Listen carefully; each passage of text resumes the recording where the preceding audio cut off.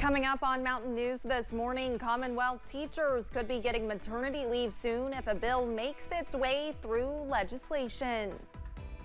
And a vocal group was at the Capitol yesterday asking for harder restrictions on tobacco products. Dedicated to Eastern and Southern Kentucky, this is WYMT Mountain News this morning.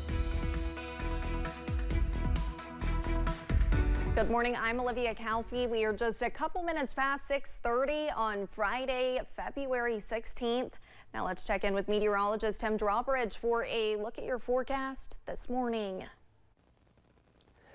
Good morning, Olivia. Good morning, everyone. I said yesterday, probably not a lot of people going to like the fact that Old Man Winter showing up again with snow heading into tonight. My buddy Pastor Bob, nice little instant message. Hey, I'll take the snow.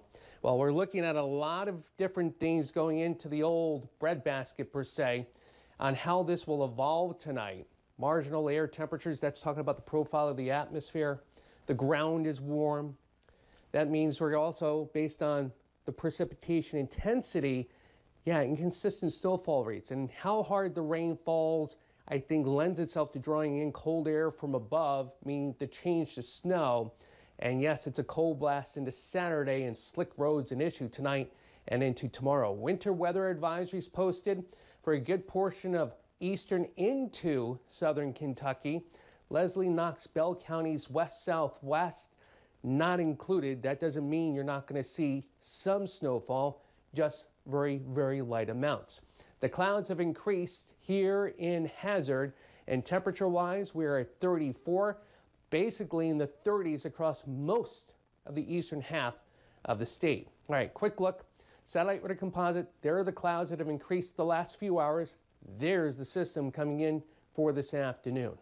Again, Hazard points north and east, 1 to 2, upwards of 3 I-64 corridor, Pike and Letcher counties in the high terrain. More about the snowfall forecast coming up in a few moments. Olivia? All right, Tim, thank you. Yesterday, a man was arrested after an hours-long standoff. Thursday evening, Middlesboro Police Department responded to a dispute call on Cumberland Avenue around 6 p.m. After arrival, officials say they spoke with Cody Gaines and that he was aggressive towards them.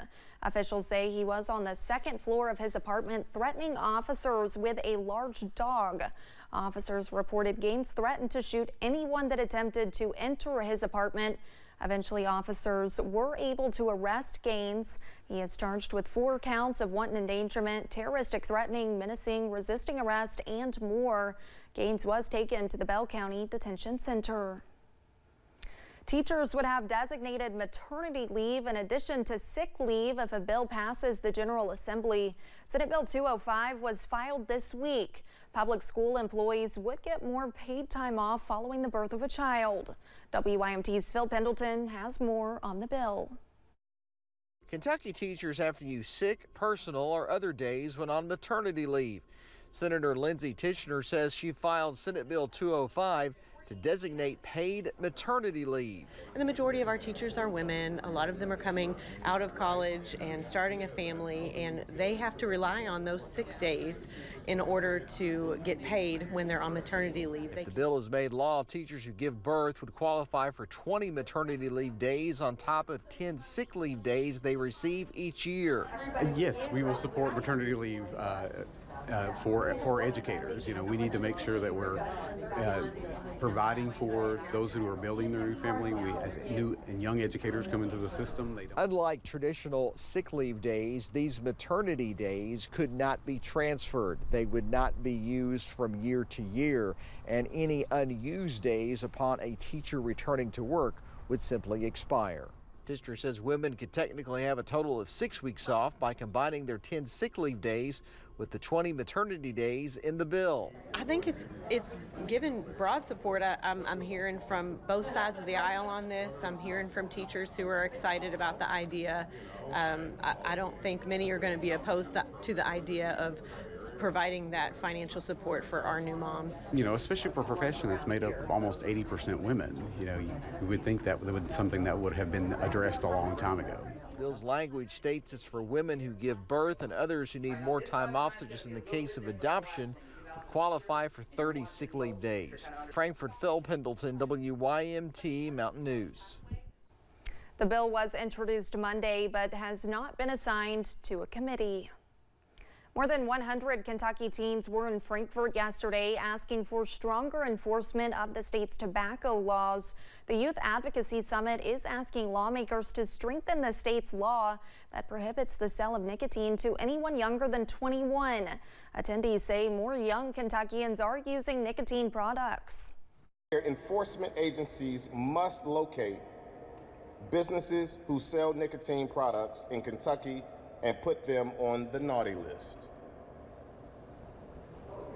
The state needs to check that list every year to make sure that they are no longer selling nicotine products to kids. Kentucky is one of about 10 states that does not have a comprehensive program to enforce tobacco laws. Wednesday's Senate Bill 20 passed on the Senate floor with widespread support, 25-9. Under the bill, teenagers 15 and older charged with a felony involving a firearm can be tried as adults. Prosecutors would be required to hold a hearing and review evidence to see if the case should be transferred to circuit court. There, the teens will be classified as youthful offenders, but can still face the same penalties as an adult, including prison. Volunteers from Moms Demand Action and Students Demand Action want lawmakers to pass what they say is long overdue gun violence prevention measures. One of those is the Crisis Aversion Rights Retention, or CAR Act. Supporters say it would keep guns out of the hands of people in crisis and would create an office for safer communities. The bipartisan CAR Act was filed in the General Assembly just a few weeks ago after not passing last year. Senator Matt Deneen of Elizabethtown sent out a statement. Here's a part of it. Individuals who commit violent felonies need to be held accountable. Senate Bill 20 provides justice for the victims and their families by holding those responsible for these violent felonies accountable. The bill now heads to the House. And a bill that would help with the health care provider shortage in Kentucky is headed to the Senate. The State House unanimously approved House Bill 407. It would allow EKU to offer medical degrees for practice and licensure in osteopathic medicine. EKU would be the first public college in the state to give out the degree. An Oldham County mother is pushing for a bill in honor of her daughter. Jamie's law would change the way epilepsy is linked to someone's cause of death. Jamie Autumn Smith died in her sleep in 2019, 5 years after being diagnosed with epilepsy. Her mother says she lost her daughter to sudden unexpected death in epilepsy known as SUDEP. House Bill 166 would require SUDEP deaths to be forwarded to the North American SUDEP Registry in an effort to improve their research. Shaping Our Appalachian Region is hoping to inspire the next generation to consider a career in the medical field. On Thursday, hundreds of students had the chance to learn from healthcare professionals in Corbin. Executive Director Colby Hall says this is not possible without healthcare organizations working towards the same goal. And so we're really grateful for our employer partners and our education partners because without them, this event wouldn't happen without them, and we're really grateful that the schools also sacrifice to get students here because we know that's not easy. But yeah, I mean, it means a lot that these folks are here and set up in a big way. Hall says it is important to help invest in the future of these students and show them what is possible. The nationally recognized program Peer Forward is known for maximizing the power of positive peer influence in low-income communities by connecting them to higher education and careers. And it is on school campuses right here in the mountains, one being Hazard Community and Technical College, where Senior Program Manager Tim Spicer visited yesterday, encouraging students to get involved and become a peer forward leader in their institution. I think that programs like this provide a structure for students and schools to be successful. And I think what's most unique about us is that we hone in on the student story and allow them to articulate their story in the best way that they see fit. Peer leaders provide one-on-one coaching and mentoring for 10 to 15 classmates who are predicted to not finish college.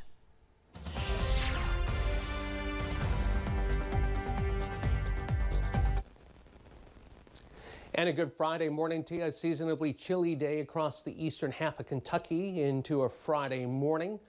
Basically in the 30s across the region, and the pinpoint Doppler radar quiet over the last several hours. Satellite-wise, we've seen the increase of cloud cover, and yes, this is the system that is going to be tracking our way as we head through the rest of today and through the region tonight. From Hazard to Jackson to Pikeville northbound, 1 to 2 inches of snow. High terrain, Letcher, Pike counties, also along the 64 corridor, we could see upwards of 3 inches of snow. Lower amounts leaving Hazard over toward London, Middlesboro, over toward Monticello and Somerset. Here is your 12-hour planner as we rock and roll through your Friday. Oh man, winter, why do you have to show up on the weekend, right? Well, hey, you don't have to drive. Many of you at least don't have to drive early tomorrow morning, hopefully. Mostly cloudy today. Rain arrives mid to late afternoon, highs upper 40s and close to 50. Old man winter, how long of a visit? Back to 60 when? We'll let you know. First Alert 70 forecast coming up in a few moments. Olivia? Thanks, Tim, and thank you for joining us. The time is now 6:43. Still to come on Mountain News this morning. Drama in Georgia as an embattled district attorney faces accusations of conflict of interest in the case against former President Donald Trump.